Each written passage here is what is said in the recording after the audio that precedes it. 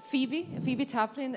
Hello. Phoebe's a freelance journalist, writer, explorer, and her articles are regularly published in leading papers here and abroad. And she also wrote several seasonal walking guides to Moscow.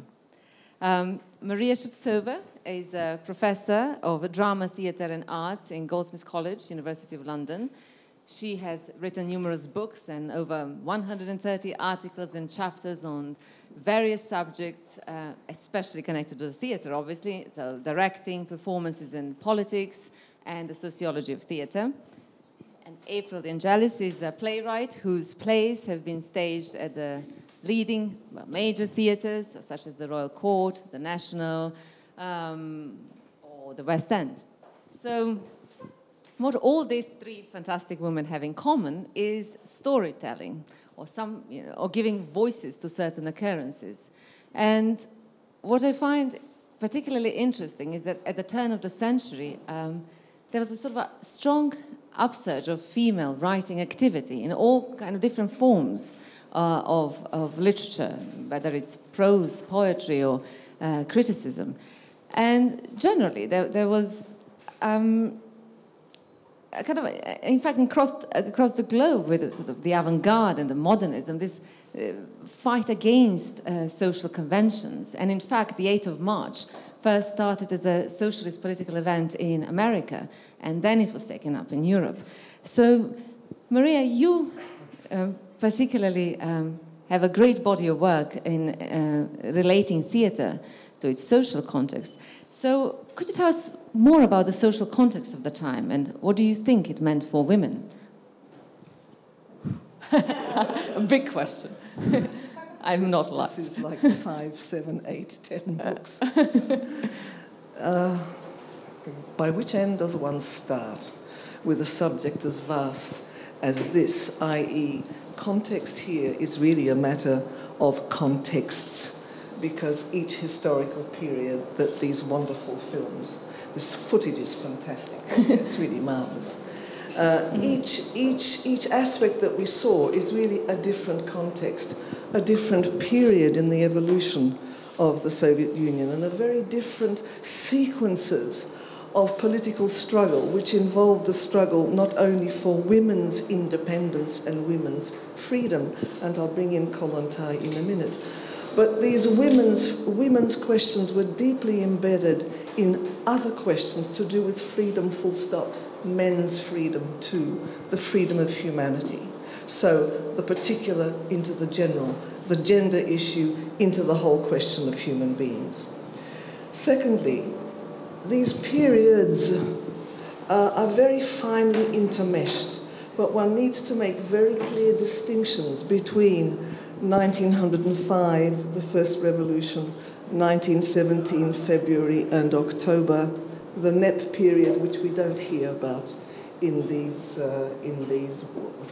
footage, but which is crucially a turning point, because in the NEP period, Lenin, seeing the economy collapsing, decided that perhaps a solution would be to have limited private property, to reinstate it at a point in time when after 17, of course 17 was the end of private property and the end of capitalism.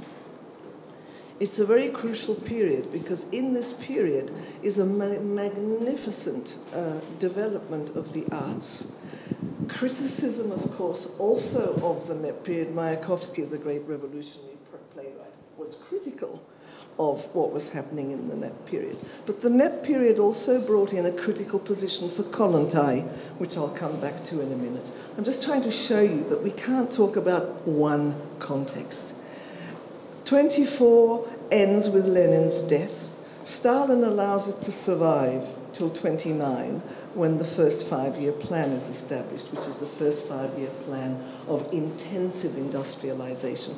And this is the so-called period when women finally come into their own and become the 56% of the workforce. But it's a double-edged position, because Kollontai in 23 is very quietly shunted off into Oslo for as a delegate to the trade commissions. We must remember her biography, which is extraordinary. She came out of an aristocratic family, married, had a child. The child was 4. She abandoned the family. She became involved in revolutionary activity. She was blacklisted in 1905. She escaped Russia to go to Berlin within a year, where she met Clara Zetkin, whom we saw. Within a year, another warrant for her arrest was issued. She had to run to Norway. You know, she's not just a heroine. It's a double-edged issue, the issue of women heroes or heroines. You know, she suffered enormously. She was constantly in fear. Her life was in danger. She had tremendous prejudice against her for abandoning her family. She, in 1911, in that period before 17, was already speaking about, you know, sexuality and what was women's sexuality. She famously said in one of her pamphlets that sex was like drinking a glass of water. Well, it's a very brave thing to have said in the period. I think it would still be pretty brave today for many women to announce this publicly. Her own life has many periods. By 1923, she's out of the country. Stalin calls her back. You know, she becomes embroiled in very strongly, always had been very strongly involved with women workers' movements. So she's a pioneer as a woman. In terms of class alliances, she's a very interesting character. And her pioneering of women's rights for working women was major. You know, one could talk, maybe later I could come to this question, of the great women actresses of the period and what they did to help this movement along. You know, Vera Komisarjevskaya, who died in 1910, but who already was a major manager of a major theatre. She hired the great Meyerhold. She also sacked him, by the way. So here is a woman, you know, taking power in the theatre.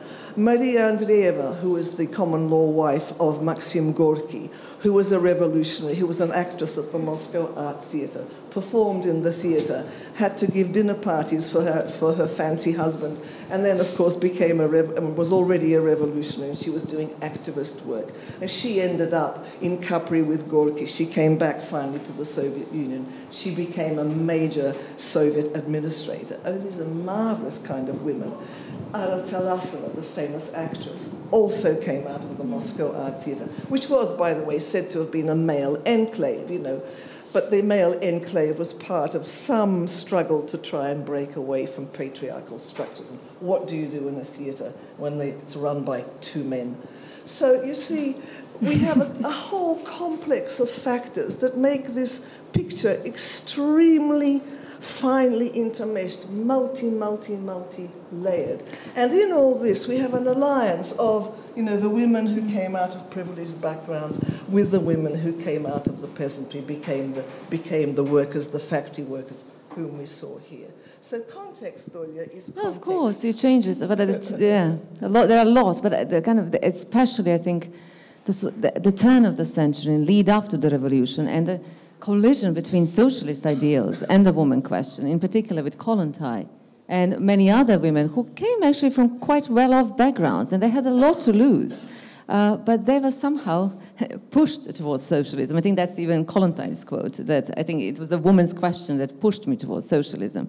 So I think the link between the two is quite interesting to explore, and then what happened to it afterwards, because it was quickly somehow turned into the conservative values, went back in the 30s, and so the whole period of exploration, like with the art, so with the woman's question, went back.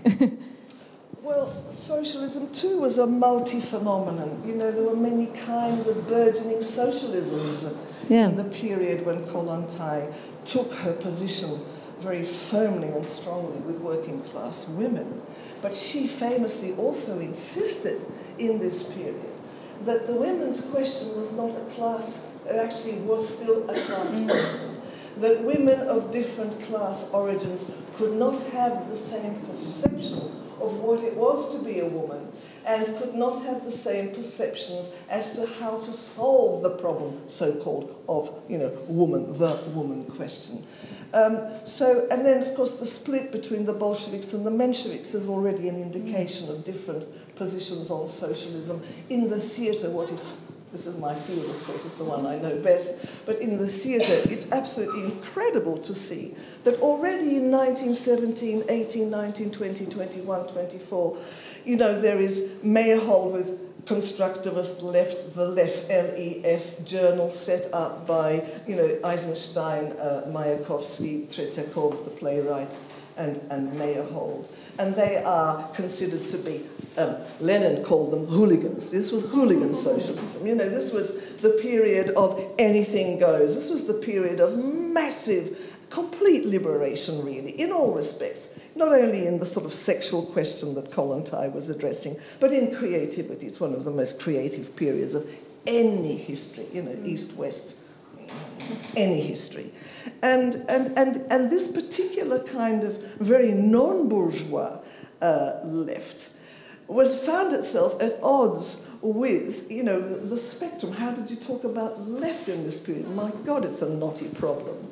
Because this left would have been seen at the period as veering towards the extreme left. And in fact, in today's terms, if we, you know, look at this spectrum, the so-called spectrum of politics, then we would have to place this particular group of socialists on that extreme left, as in fact Stalin placed them himself, because this left was aligned to Trotsky. Well, we know Trotsky was exiled in 28. Yes, he was first of all thrown out of the Communist Party in 27. But Trotsky was the one who was always at Meyerhold's productions, you know, shouting slogans, singing the International, because these big events became like political rallies. So there was that left. And so we go down the line. You know, we could easily sort of break it all up to see. And then the big question is, how does the women's question, the questions of women's equality, women's freedom, women's education, the right to abortion, the right to have children and work, because it had to be one, and then the right for women to hold their ground side by side with men, because, you know, it was one thing to be a public figure, and then they came home and did the washing and the dishes and cooked. Is it any different from the way most women work today?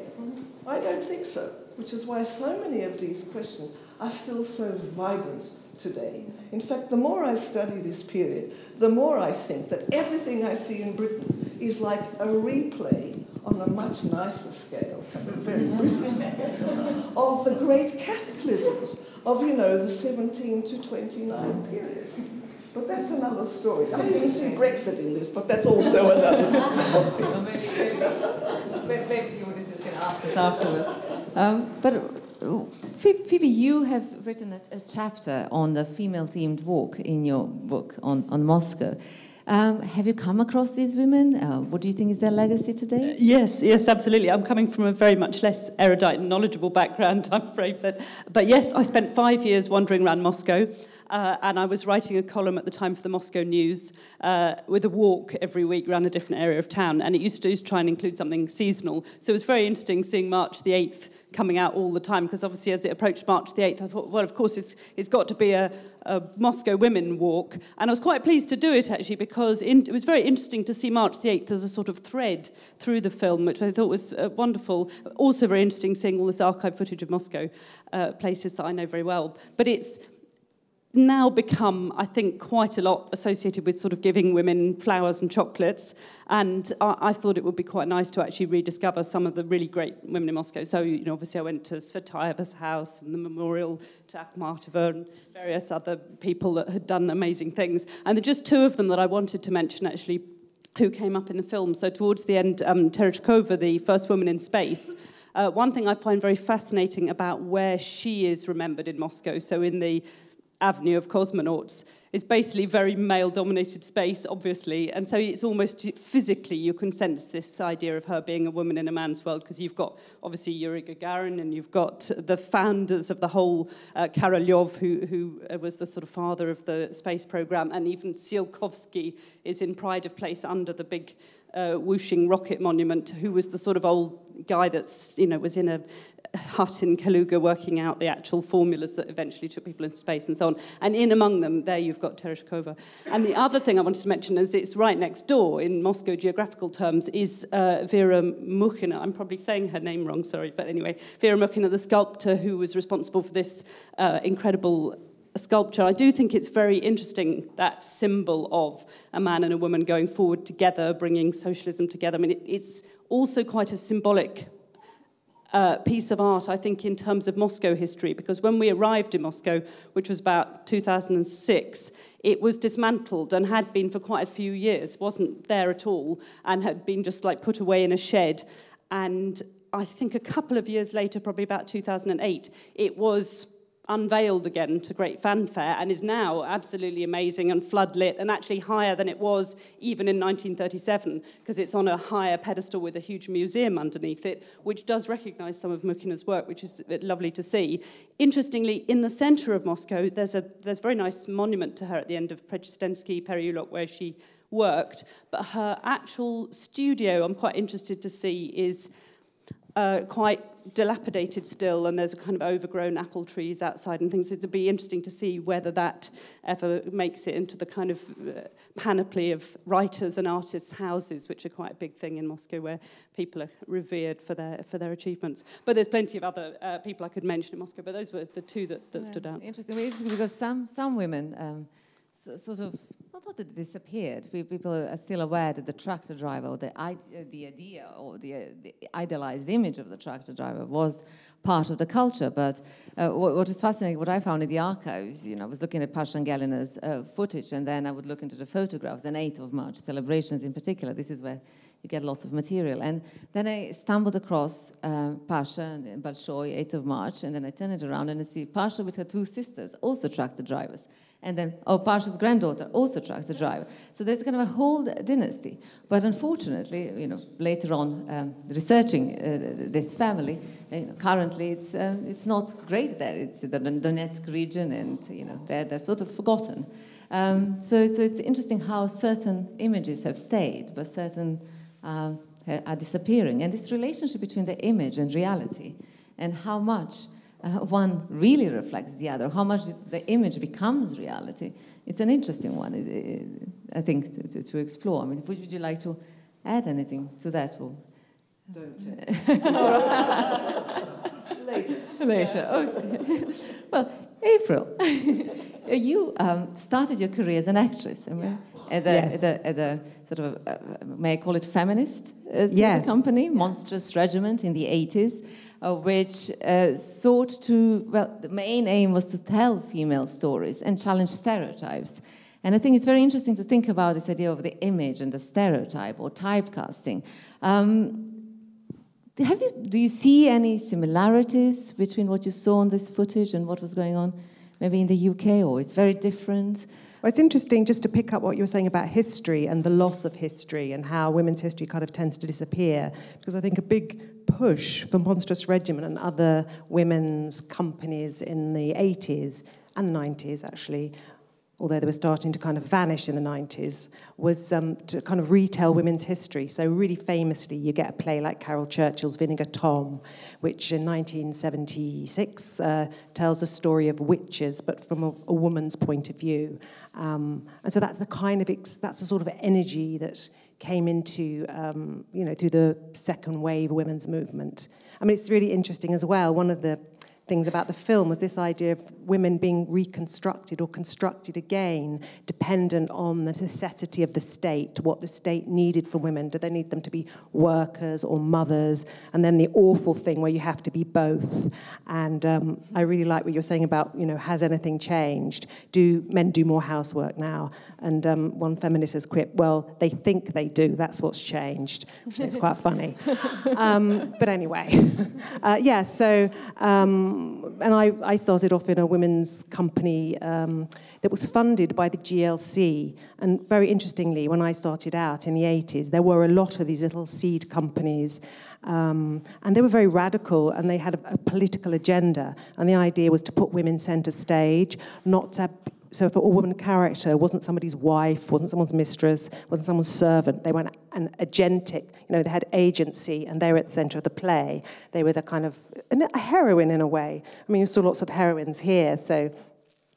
But what happened was that, of course, Margaret Thatcher came in and kind of just dismantled the GLC, and those companies died.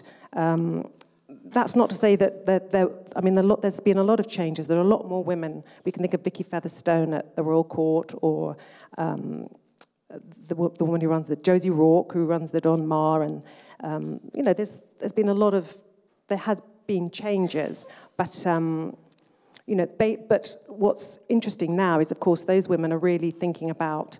They have to think about the monetary things. They have to think about, there has to be a box office success. When we were funded by the GLC, we didn't care about that. We were doing it to like 5 women and a dog in a community centre. God knows what we were doing. I'm not saying the plays are good. They were, no, they were. But, they had a lot of, they were political, and some of them, of course, are like Carol Churchill's plays are amazing. And I actually did a play about Alexander Kollontai, which was really funny. I was suddenly remembered we did a play in 1986 called The Alexander Kollontai Show. Oh. And we took it around community centres in Peckham and places like that. And that's quite interesting. It's interesting to think about the women's writing, but also what female parts are out there. Because as a sort of an actor, it's interesting how between 30 and 50, there is a sort of a silent period. I mean, of course, there are parts, but you're not a desired object anymore. You're not the typical image of a mother, although, there are many mothers between 30 and 50. Could you comment on that? I mean, you have wrote some very interesting female parts, but generally, what is the sort of the usual type nowadays? Well, it's kind of, it's hard, isn't it? Because there are more women writers, and they are writing, they tend to write parts for women that are, more central, with more agency, less stereotyped. But there's also, it has affected men. There are men writers that are writing, that might think of themselves are feminist, and so, will write women's parts with consideration. I'm just thinking of People's Places Things, for example, the play that was been very successful by Duncan Macmillan. That had a female protagonist, and it was a very powerful role. But it was also, of course, a woman completely out of control because she was an addict. And you have to decide whether you think it's that's powerful, or it's why did you choose to write about a woman? Because she was, in a sense, controlled by an addiction. That's just a question out usually there. It's there's something wrong with her when she goes out. It's kind of hysteric. It's the equivalent of the hysteric. All the 19th century wrote about hysterics, like Hedda Gabler, and there was always a problem, and it was always a woman. She didn't really understand herself, and then she would die at the end, and society would be cured. It was a kind of that. But at the moment, women are writing parts, but they tend to be, I think, for every production, about 65% are written by male writers and 35% by women, and the women's plays tend to be in smaller theatres for less. The runs are shorter, so there's been a lot of headway, but they're less. There's still kind of a discrepancy. And what are women's parts like? I've just been working today with some actresses young actresses, and one of them said to me, I just asked to audition for this TV drama, and they said to me, would I mind auditioning naked for this part? And only the director will see and she said, I'm worried because, will this woman who, I don't know if she gets murdered. Most people do if you're a woman in a thing. But she sort of said, no, I don't want to because I'm frightened the tapes will be, but she was assured they wouldn't, but she decided not to. And she's sort of a woman in her 20s. And I was sitting there thinking, God, it's so awful. That was my daughter. And she went to work and someone said, do you mind auditioning without your clothes on for this director? You haven't got the part yet, you're not getting paid. I just want to see your tits or whatever. So there's still something rotten in the state of Denmark, if you like, about... interesting in the film industry, probably the last 25 major films you've seen, probably 24 were directed by a male director. And it's a well-known fact that there are not many female directors and also script writers. We were talking about, obviously Harry Potter is written by a woman, but it's usually the male writer who adapts it for the screen. There are many producers in Hollywood, but not so much, I think, the people that make the stories. And I should have mentioned the Bechdel test, which is, are there women in the piece, in your play, that talk together about something other than men? You know, just two women talking together, being together on a stage that's not. And also the kind of the idea of the stereotype. For instance, you know, there's also cultural stereotypes in terms of, let's say, Eastern Europeans. There's been, you know, usually whatever, the sexy girl, the prostitute, or the refugee. I mean, the expansion of Europe, there's been a Polish receptionist or a Polish nanny. So it's interesting, the kind of these cultural stereotypes as well. In some ways, could be quite perhaps damaging for the societies at large. I mean, what do you think, Maria, this whole idea of the stereotype, how much can be changed? Wherever they are always created in somebody's interest. Or else why would you have them? The whole question of stereotypes is another massive thing. Look, if you look at these posters and you look at the stereotyping of women in them, it's very stylized. But it becomes a stereotype with time. Stereotypes are born out of reality. You know, the blonde, blue-eyed, tall, skinny, long-legged, beautiful Russian girl. Oops, sorry. If you missed it, the long-legged, tall, skinny, beautiful, blonde, blue-eyed Russian girl is a reality. You can walk down Kensington and they're popping out at you from all corners. It's absolutely quite frightening. From my neck of the woods, you don't see them. They don't belong where I live. You know, so the stereotype grows out of reality. But then reality takes over because it's in somebody's interest to propagate that stereotype. And stereotypes then become, I mean, do I have to tell you? We all know, we open the metro in the tube in the morning and your eyes pop out of your head. All these bums, these tits, and why do you want to see them? And they're always the same. Every single time they're the same, and every morning they're the same. That's the big problem. Every morning they're always the same. Somebody's getting not only a kick out of it, somebody's also making money out of it. And you see, we live in, it's a boring thing to say, and I'm sorry to say the obvious, but we do live in this massive celebrity culture where women are traded as, you know, either dreams to celebrity. Young girls take up the image of celebrity. Celebrity, it isn't just because it's celebrity, because celebrity is also what it isn't saying. It's symbolic of what? Of access to power, access to money, access to being visible at long last. You've been scraping away in a factory, you haven't been visible ever, and nobody ever bothered to look at you. Suddenly you've got a chance to be seen. You know, again, I don't want to fall into the cliches of empowerment, but it's always this very ambiguous, paradoxical quality of the stereotype being propagated. The image is a very powerful means of propagating stereotypes. It's one of the most powerful. That's why the theatre is so powerful, because it's also visual. It's powerfully visual, and it's immediate, and it's with an audience. So, you know, I can affect you too by the way I'm saying things, and I'm very aware of this. So the stereotype is propagated. But worse still, the stereotype is incarnated. We begin to take it inside of us. It begins to be like a second nature to us. We no longer even notice that it's a stereotype. It's become sort of naturalized, like it's beginning to be the natural form to be this kind of woman. How the hell does one break out of this? Looking at the changing imagery, let's say, throughout the Soviet history of womanhood, and in some ways, you know, we had the libertine type, and then with the 30s, the element of masculinity emerged, and obviously the war always calls on women as well, and unlike maybe here, the Russian women were told after the war to get out and work.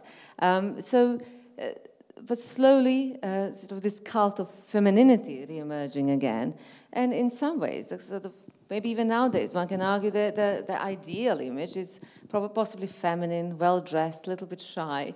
It's kind of gone as a very interesting circle. Russia now? Russia.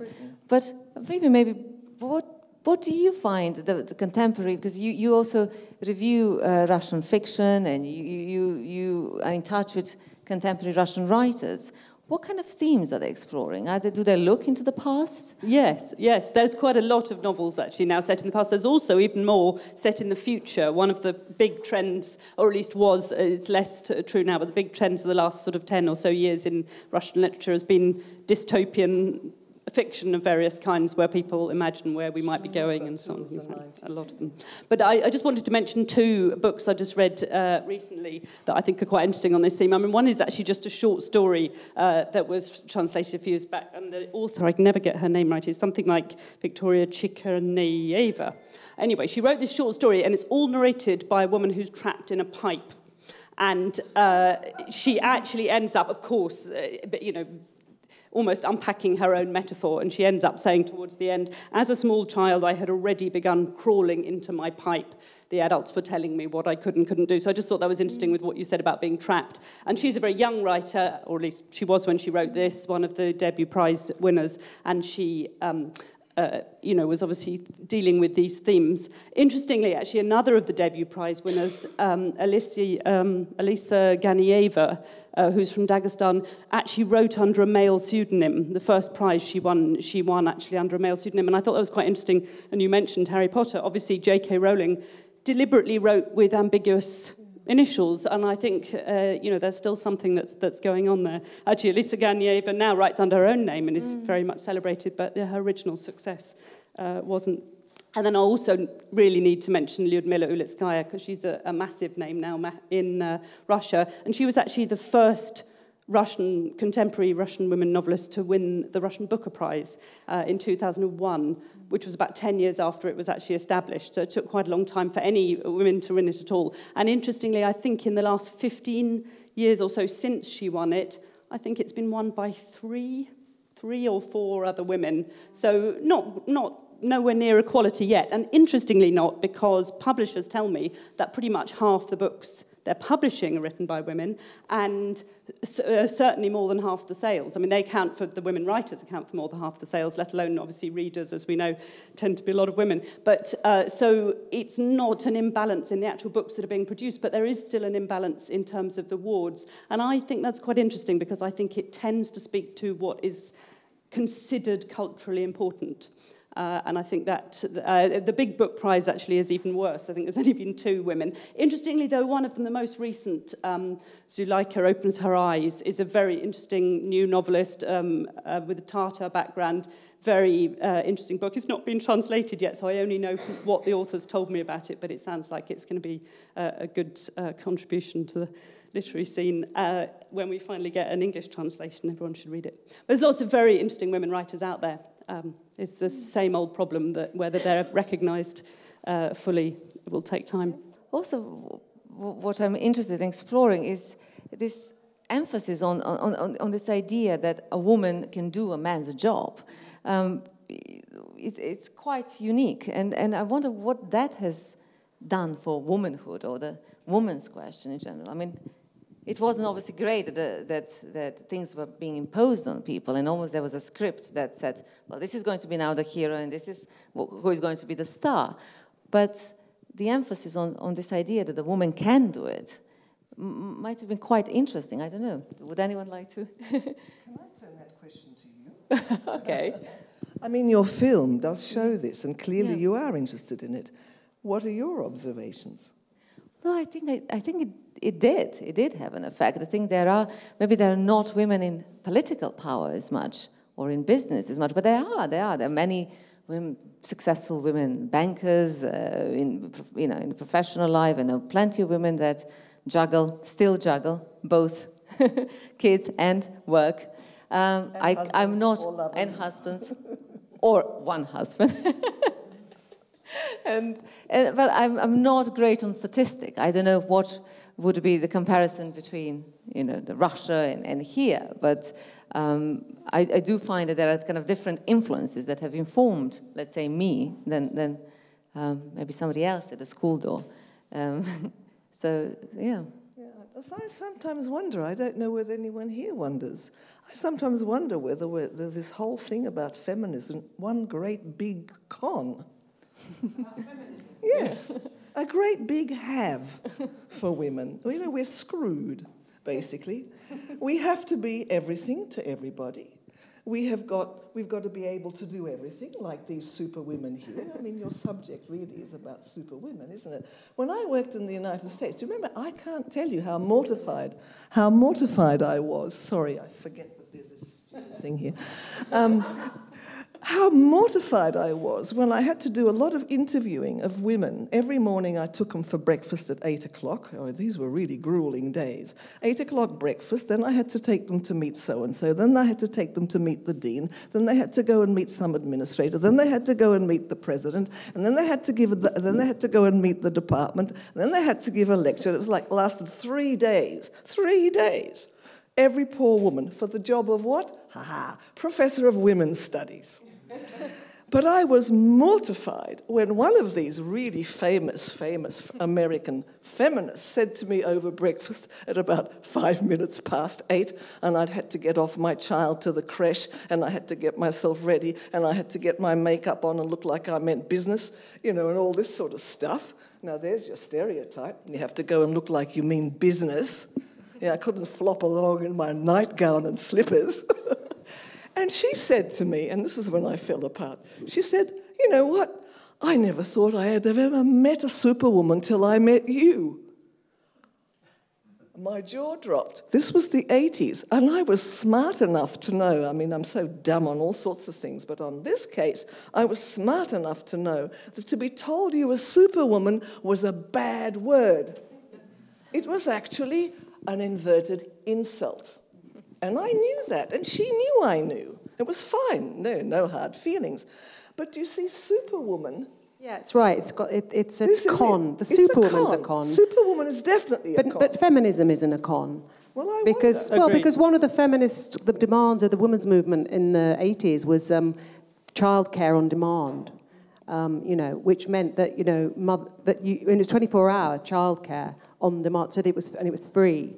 And for mothers who want to work, I mean, why isn't that never happened? Why are people still? When I had my daughter, it was this terrible struggle. Childcare is just it's a real, it's madness, But then that's not because, we can be superwoman, you can be rewarded because you can cope with all these things. But actually, that's why this film talked about, the connection between socialism and feminism. You can't have really, how can you have one without the other, really?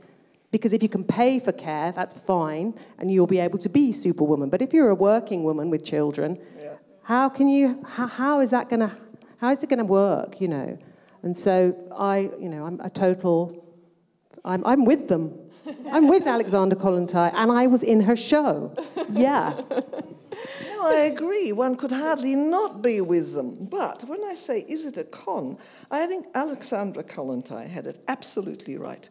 You could not be, an emancipated woman, an equal woman, getting equal pay for equal work, for equal conditions, unless you had childcare. So she was the one behind the whole idea that you had childcare in the factories. You had it in the working place. Now that is the answer, but how many do we see childcares in the banks or in the lawyers', factories? Let's call them factories. How many childcare setups do you see? I know there have been attempts. I'm not trying to be a smart ass and say it never happened. It has happened. There have been so-called enlightened, heads of managers, directors, who have attempted to do this, who do things like give women time to go off flexi hours. These are the really serious questions. The flexi hours, the childcare, the dads getting, what do they call it? Paternity leave. But again, also what's interesting. This kind of thing. This might be the answer. But also, who wants equality with 0-hour contracts? Equal to what? That's the other question about equality. Women want to be equal to, to other men who have terrible working conditions, that's why socialism, and that's what these women were wanting, weren't they? They don't make sense without each other, I don't think. No, well, that's what Kollontai said, and as far as I'm concerned, she's the heroine. Another feature of Moscow sort of geography that's relevant there is these old buildings like the Narkomfin building, which were actually set up to be communal living places. So you had childcare facilities, cooking, laundry, all in common. it was very much in order to liberate women from the sort of servitude of a domestic situation. So everything was in common. It was kind of a radical vision. And then women could have friendships. They could be locked away in their families, were they? I can imagine it was good fun. Interesting. No idea how it actually worked, but these buildings hated each other. I think, just because of time, I could continue, but I'd like to ask the audience if you have any questions, if you would like. It'd be nice to hear the audience on the films. Yes? I think Russia in the late 70s, early 80s probably had the worst record for oppression of women in Europe. The worst sexual harassment, the worst cases of women expected to work all day at work and then do all the housework at home. Almost no matter how you measure it. And I'm wondering why that was. Was it the result of 70 years of socialism? Was it my favorite theory that it was a shortage of men after the Second World War needing women to accept things? Or was there something else going on? And also the economy is slowly going down. So that's also, I think, quite an important factor, because even if you had a wonderful school, maybe that school slowly is deteriorating, as well as the nursery. So all the social provisions maybe are not that great anymore. Plus the queues are coming up and the shortages. So life becomes harder. But the fall of the welfare system also brought further problems. And I think by the time of the 90s, there were some terrible statistics that over 1 million children in orphanages have both parents, but who cannot afford to keep them. So, yeah, I don't know. Would anyone like to add? No, I have no idea how to answer that. Really, I'm stymied. I don't know. I wonder where else in the world women were also heavily oppressed. Maybe it mightn't have been who created this. I mean, who wrote that it was the worst? Who did the research? I'm not aware of it, so I can't answer you. Well, it's my observation, or maybe I'm wrong. Yeah, I don't know. I don't know what the. Maybe because there's an awareness of feminism. That's why you start looking at women. Maybe that's how you start thinking of them as having a hard time. Because you have to have the kind of feminist mindset to even begin. So maybe that's what was. But late 70s are an interesting period, because the first feminist journal came out in St. Petersburg, which was only published, I think, 10 copies or something, and it was suppressed, and the women had to emigrate, because essentially, Soviet women are the happiest in the world. What's the problem? And sometimes it helps to be said, you're the happiest in the world, and then, oh, okay, I'm happy. Maybe, So. It's an interesting time, but I think it's just slowly the kind of the fall of the empire has started. Yes. I was wondering if you could discuss a little bit more the attitude in Russia, attitude of Russian women to the issue of feminism, because as far as I know, being originally Russian woman, women in Russia still treat feminism with suspicion. Yeah, and we definitely like being treated as ladies, and we don't mind men having good manners and opening doors in front of us and helping us with code, and we don't treat it as something humiliating. So I'm wondering if you could extend a little bit on the issue of feminism in Russia and how it's treated and if people accept it. This is only conjecture. Since you're looking at me, I always respond to an eye, and it's my theatre training.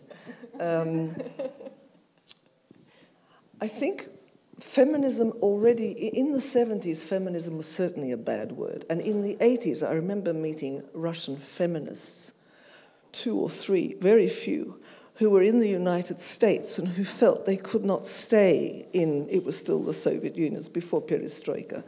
They didn't feel they could stay because there was no room for them to be feminists. So you've put your finger on a very important question. My own sort of, it's a conjecture, it's only wishy-washy thinking. I have no real concrete reason to say this. But in my wishy-washy thinking, I suspect that this has very deep roots historically. I suspect it does go to the pre-war period, to the 30s, specifically to this period that we were looking at here, where why would you be a feminist if you were equal and we were fighting for socialism and we were fighting for justice for everybody? So, you know, what was the point of setting up something that seemed to be on the outside of it? Because feminism in Western Europe and in the United States, as in Britain, of course, has always been a contestatory movement. So, you know, if you're all working towards the same ends in socialism, why would you contest? That's a baby answer. It's not even an answer, it's a kind of a thinking aloud wishy-washy. But it might be somewhere where we might start doing research to get the answer. I think it's a very interesting, very relevant point. I definitely found that a lot in Russia, that people were, you know, why would I want to be a feminist? And exactly as you say, I don't mind having doors open. I don't mind having doors open for me. I'm definitely a feminist. You know, I think it's a kind of misconception of what feminism is, to think that having a door held open for you, you know, that we all find that humiliating. I mean, you know, and I think Russia is somewhere that could use more of a feminist movement, quite honestly, from what I've seen of the way a lot of women there feel about their lives, and yet don't feel ready to embrace it. It's been sort of vilified as this kind of, you know, ridiculous thing that, you know, people have somewhere else, you know, and we have real men and real women. I mean, I think it's, I don't think it's helpful, but it's a very interesting topic of difference. I agree totally. It's a very elementary notion of feminism, reduced down to the most... Deliberately, I think, because people don't want it to get a... You know, I would call opening a door courtesy. A man opens me a door, I walk through, I hold it for him. Yeah, but I think it's a very interesting discrepancy. We've got a couple of questions here.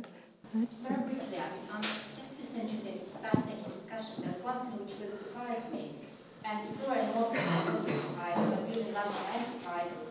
None of you mentioned gay rights. In Russia. Can you... Gay, the gender, the gay. Oh, I'm sorry. Certainly. Come up, that's all. It's not because we're phobic. No, absolutely. Definitely not. But, you know, and I must say, and even myself, you know, until Zinfira kind of became someone who we definitely kind of not... Well, I wouldn't say worship, but, you know, she definitely became a big figure when I was maybe 20, 25 or something like that, right? Sorry, who became? Zinfira, yeah. You know, for someone like myself, who is kind of about 49, 50 or whatever, I think we're kind of similar generation. She was really the first kind of public figure who very openly was gay and with whom we as 25-year-olds or whatever could associate with.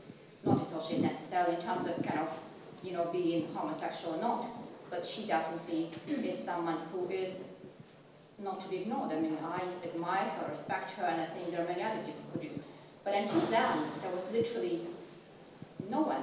Shush, you know? And it's something that's going backwards, as far as I can see. I mean, it's also one of those things that, you know... First, I find it important because, you know, you talk about rights and not rights, but there's at least one area where, you know, there's a certain group of women of course. Who are openly oppressed in Russia, and I think we just can't not talk about that. No, of course. Sorry, agreed. Yeah, it's just it's a whole other area, and you know. Maybe we didn't talk and I about think because we also stop at perestroika, and up to the point of perestroika, essentially, officially in Russia there was no sex. I'm joking, but that was what kind of, you know, the whole idea of sex was not really discussed, and there was one model of a strong, healthy family, and that's it. So actually, lots of people were not even aware, and that there was another possibility. It just challenges patriarchy, doesn't it? Gay rights have always, you know, it's not about the paternalistic father, the heterosexual matrix, anything that does challenge patriarchy and that idea of the family. So it would be, they're sort of linked, feminism and gay rights, aren't they, really powerfully? Yes, and I think exactly that part of the rejection of feminism, insofar as it goes on, is to do with the idea that it's emasculating, and that's a very troubling concept, more than it used to be. I mean, it seems to be something that's actually getting worse, unfortunately, as far as I can see. Which goes with war in a weird way, I don't know, because the film and war, and after the war, the kind of conservatism that comes in, and the kind of that war somehow feeds on masculine identity in a really negative way, and then impacts on women. And but also mobilizes women and shifts, I think, relationships. Yes. Last question. We haven't got much time, but we have to have a drink.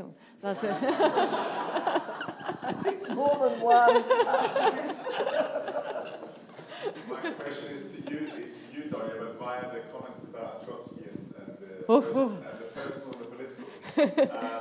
So one way of seeing kind of revolutionary state socialism, which Soviet Union, of course, exemplifies in its glorious way in some way, is as a very concerted way to calibrate the personal and the political, right? So social political change is precipitated through personal change also. So in a way, your film speaks exactly to that. A sort of the question of women in this context speaks to that fundamental kind of political puzzle of state socialism, how that is orchestrated, that calibration between the personal and the political. And I think that one of the prime, I mean, I work in Cuba myself, and a lot of these things are very familiar to me from a Cuban perspective. One of the prime mechanisms through which this calibration was orchestrated in the Soviet Union and in Cuba and China as well, was precisely through this idea of the exemplar. You talked a lot about stereotypes. I would use the word exemplar, because stereotype is a kind of derogatory connotation. I think this sculpture that we're looking at is, of course, beautiful and social realism is an art form of the exemplar in some sense, right? In which a political ideal is kind of manifest and incarnated in a particular kind of superwoman or superman. Right? The idea of the vanguard is another way, people being awarded for being the tractor woman and so on, the vanguard. So now, what strikes me about your film is that in a way it adopts that.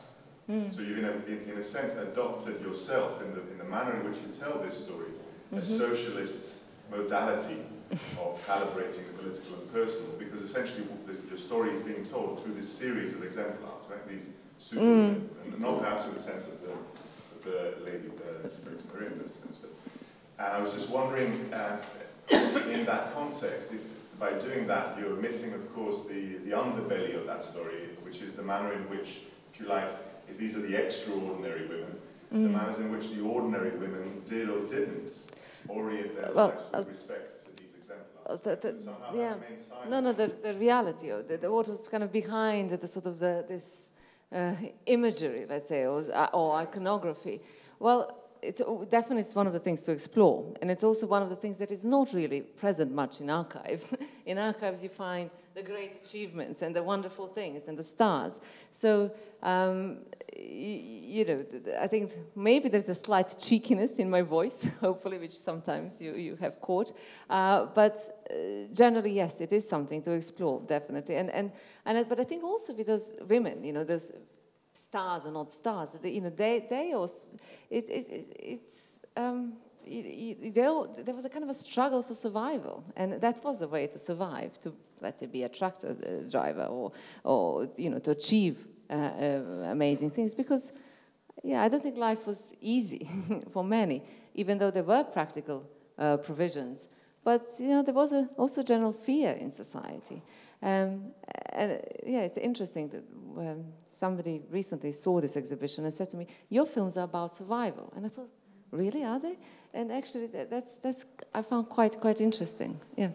Can I just quickly say one word in response to that? I mean, the thing is, what's surely the most obvious and the most dramatic and the most wonderful aspect of this sculpture and such sculpture, which we call social realism, is that for the first time in history, the invisible downtrodden masses were made into great monuments. Previously, the big leaders of armies and emperors and kings and gods, they were made large in this. That's what is so dramatic about and beautiful about that.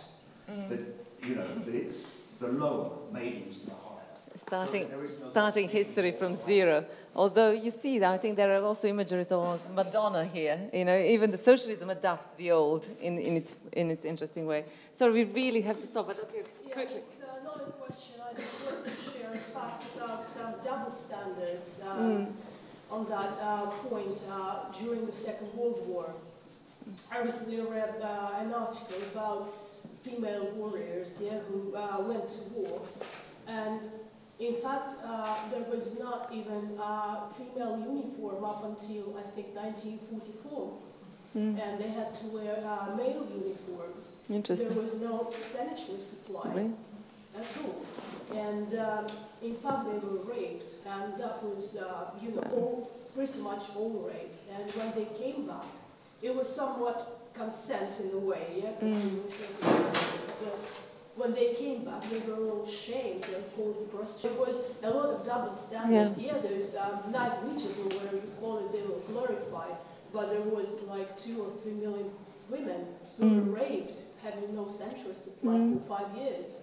Yeah, well, and it's a whole other area, the sort of the split, I think, that was happening in the society between, let's say, great family, but yet you can betray your father or mother for the cause of the party. Absolutely, that's another side. There's a new book, in fact, exactly about those women out last year called Defending the Motherland. Very interesting book that shows a much more complicated story, I think, than there's time for there.